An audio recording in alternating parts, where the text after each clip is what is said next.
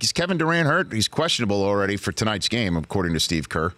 Well, I'm not buying that it's a cramp. I'll tell you that. If you have a cramp, you're fine in 20 minutes, or at the very least, you're fine in a day. He's missing practice and he's questionable, and it's in the same leg that he had the injury in.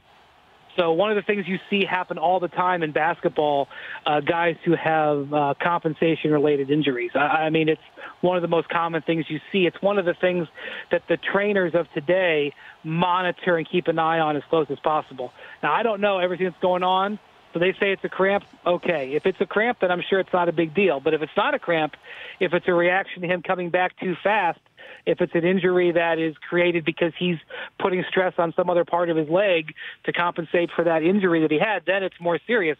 I'm sure they know, but they haven't told us yet. Brian Windhorst joining me here on the Rich Eisen Show. How do you see Oklahoma City, Houston playing out? Similar to game one? It's a bad matchup for the Thunder.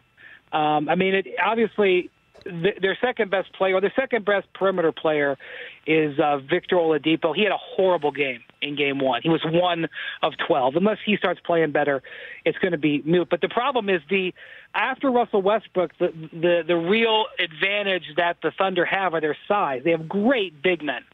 And the problem is when you play Houston, they spread the court out so wide, and they find the weak spot, usually the big man who's a little slow, and they jam them in pick and rolls, or they move him way out away from the basket, and they just can root that guy out. It's a really bad matchup.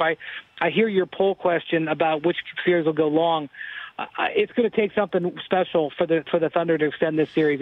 It's not the best team for the Thunder to play in the first round. The Rich Eisen Show, weekdays at noon Eastern on Audience.